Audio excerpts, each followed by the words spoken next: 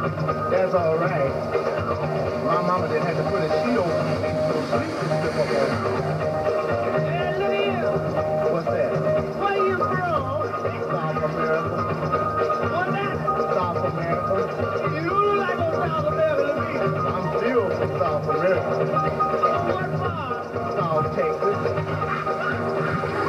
Wild West of Talk Radio. IMS in the morning on 77 WABC. All right.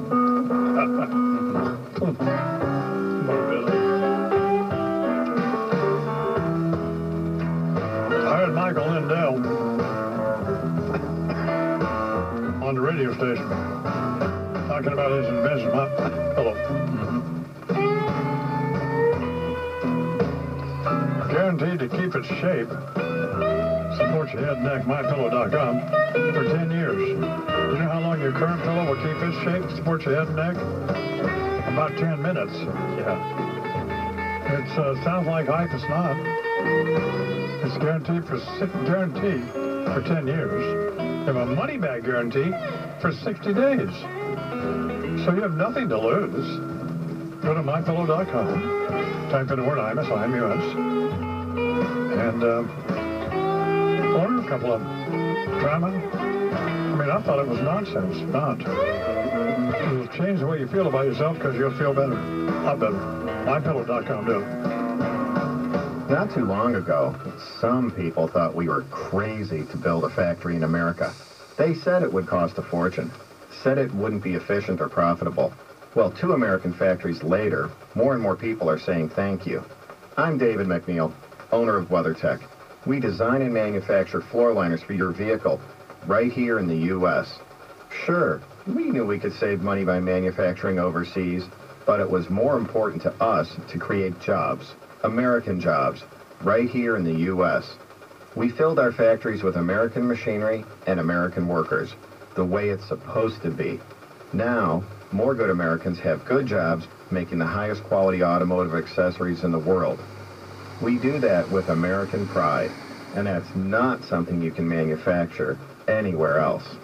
Check out everything we have for your car, including our custom laser-measured floor liners at WeatherTech.com, or call 1-800-CarMats. So who's in the 47%? We have clear skies this morning in Midtown Manhattan at an even 60 degrees. I'm Connell McShane with the stories you'll be talking about on 77 WABC and WABCRadio.com. That is brought to you by ProCure. You discover proton therapy for prostate cancer. Go to procure.com. So there's 47% of Americans, Mitt Romney, saying they pay no income tax. There's a new study out now. It's from the Nonpartisan Tax Policy Center. The number's actually 46% of households, and some of them got senior citizen tax breaks, some low income getting tax breaks for college tuition. The study says among all of them who don't owe any of this income tax, 9 out of 10 make $50,000 or less, but 4,000 households who earn more than $1 million don't pay federal income tax, or didn't last year. As for the campaign today, it's in Florida. Mitt Romney continues in that state after appearing at a forum hosted by the Spanish-language TV network Univision last night. President Obama will be at that forum today. And the WABC weather from Channel 7 meteorologist Dr. Bill Evans today, a mix of sun and clouds in the low 70s. I'm Connell McShane, breaking news and stimulating talk on 77 WABC and WABCRadio.com. Are you like most people when you sleep, tossing and turning all night? Does your pillow go flat and you wake up with a sore neck or a headache? The answer is simple. MyPillow. That's right, MyPillow. The most comfortable pillow you will ever own. Countless people now use MyPillow to amazing and life-changing results. From shoulder issues, back and neck ailments, to simply getting a better night's sleep to get through the day. MyPillow is the simple and life-changing solution. There are countless testimonials on MyPillow.com. But try this life-changing product yourself by calling 800-916-1133. 800-916-1133. And because MyPillow and founder Michael Lindell are proud sponsors of the Imus Ranch Golf Outing, use promo code RANCH for 25% off your total purchase. And if you buy 4 or more pillows for the family, MyPillow will give you an additional $40 credit. MyPillow, the most comfortable pillow you will ever own. Heard the news? Apple's new iPhone is coming out, and you really, really want it. But here's the problem. You need to sell your old phone to pay for it, and who knows how long that will take. Well, here's a great solution. eBay's InstantSale.com lets you lock in a sale price for your old phone right now, and you don't have to part with it until the new iPhone is available. Got an iPhone 4S? eBay's InstantSale.com will pay you up to $400 for it. Got an HTC device? Get up to $200 for it. Got a BlackBerry? Get up to $165 for it, and the shipping is free. So find out what your cell phone or just about any of your other unused electronics will fetch. Now, actual prices paid may vary based on whether the condition of the item matches the description you provided, and offer prices are subject to change. So lock in your sale price early to secure the highest value for your old device. No hassle, no waiting. See InstantSale.com for complete details. That's InstantSale.com. The great Ben Skill tomorrow. And a bunch of other... tomorrow's Friday already? I know, it has gone fast this week. Yeah. Please welcome to the Irish Morning program. High fave, Fox News contributor, author, all that sort of thing. Has her own radio show, got everything. Monica Crowley. Good morning, Miss Crowley. Good morning, Mr. Imus. It's good to have you back in New York City. I said to Crowley, I said, man, I said, do you work out? Because you look great. She showed me her muscle. Bicep, yeah. Oh, good. Get out Do you of want here, to see it? man. On Yeah. radio, you can't see it, but on Fox Business, you can. Check it out. Look at that. See, Look at that, I could beat up both Imus and Connell. That's what like in one fell swoop, right? No doubt about Just it. boom, yeah, baby, boom. Hit him. Jeez. That's what did it. I'm going to do it rhetorically, Bernie. Okay. Okay? So, do you like this jacket? Yeah. Okay. But then again, you always look smooth. Thanks. Joseph Abood makes my jackets. Hickey Freeman. And I have about 25 of them, which I pay for, by the way. So I say to him, I need some more jackets because I get tired of them. I get more some of them. And so I get a snippy text from him. Have Michael Lindell make your effing jacket. Michael Lindell's got my pillow. So the hell with Joseph Abood. So if you make custom jackets, clothes, give my office a call, and have me come over, and I'll give you one of the George jackets. You have like no loyalty Not to him, no. whatsoever, right? No. You're like a jacket whore. No. You will go with like anybody Yes. who sucks up to you Yeah, and no. gives you a nice jacket. They don't- Joseph Abood has been your friend for a very long time. You ready to throw him under the bus? He's under the bus. It's a lot of room under there. He's under there. First of all, I pay for my clothes. Bill O'Reilly, who doesn't pay for his clothes. All of these guys, Hannity, all these slugs, they don't pay for their clothes. They get free clothes. I don't do that. I pay for my shirts, and I pay for these. Well, you always look very nice. Thank you.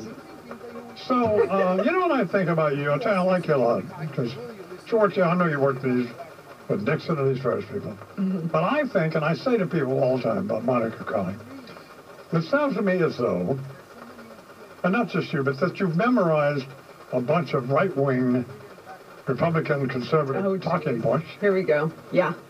Go ahead, continue. Okay. And then just come in and regurgitate them whenever you're asked a question. You are totally wrong. Okay. First of all, I was born in Arizona on an Army Where? base, Fort Huachuca. Oh, yeah? On an Army base.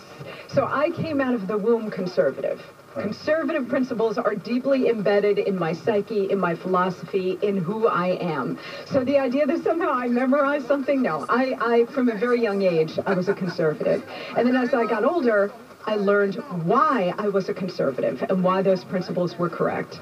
So the way the arc ordinarily works, and I understand this is trite, but we're all liberal when we're younger. Except for me. Okay? Yeah. And then, I was, by the way, I was like the female Michael Keaton on Family Ties, right, where he had the picture of Ronald Reagan. Right. Yeah. Or And then- Richard Nixon. Yeah, I was that. I was that kid. and then as we get older and get more sense, Yeah. we become conservatives.